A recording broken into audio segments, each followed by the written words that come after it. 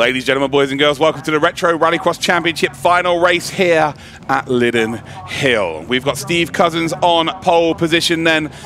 Oh, this could be an incredible race. We then got Tony Lynch in second position, and then we've got Terry Moore in third spot in that Mini. We then got Simon Hart in fourth position, and Paul Smith will round out your 5 drivers. And there is a false start for Cousins on pole, and that is going to mean an extra. That's going to mean a penalty of some sort, I would imagine.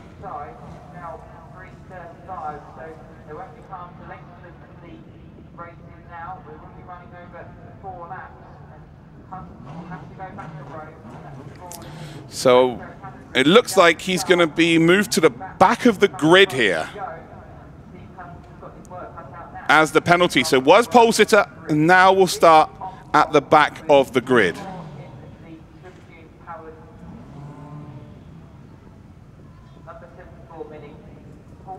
I guess the real positive here is that there is a massive clear opening to work with.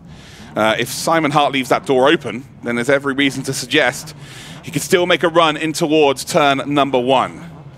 But these drivers do not have a joker lap, so they can't take an extra joker like you normally have in rallycross. So here we go.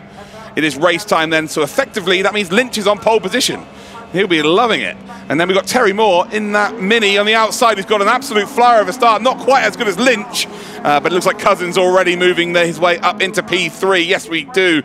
And as we come then into Chesson's drift for the first time, Lynch is actually have got very much caught on the apex there. Gets sideways on the exit. Cousins then into the gravel on the outside. He is absolutely fine. He's furious with himself for the jump start, but he is trying to rectify that as soon as possible. But Terry Moore is going to be able to drive away here. 3 wheels in the background though for P2. Cousins on 3 wheels. And Terry Moore then, drive away, Terry, in that Mini. Drive away. A big chance here to go out and take victory. This is going to prove to be a fantastic race. Only 4 laps for this one.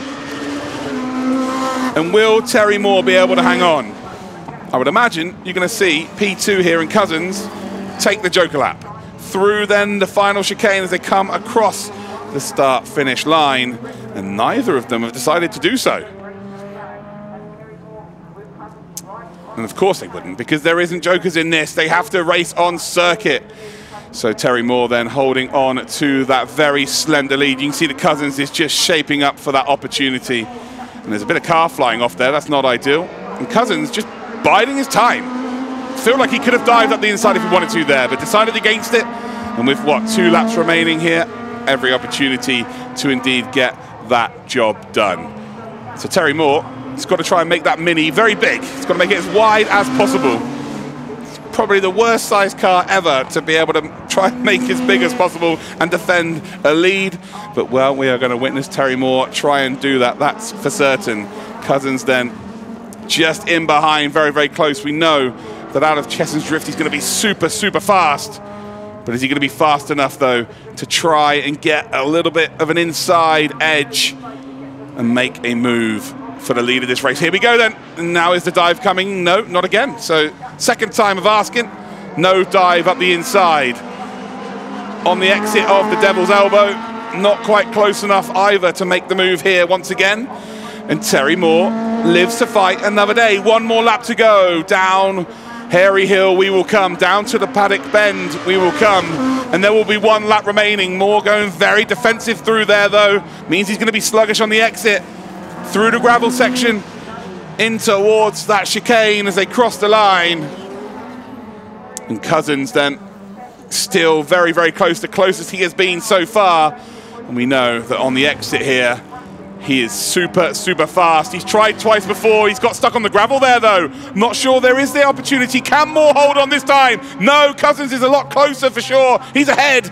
As we come then through the Devil's Elbow, onto 3 wheels. Can Moore find a bit of magic here and maybe find an opportunity to win this race? Up the top of Hairy Hill we will come.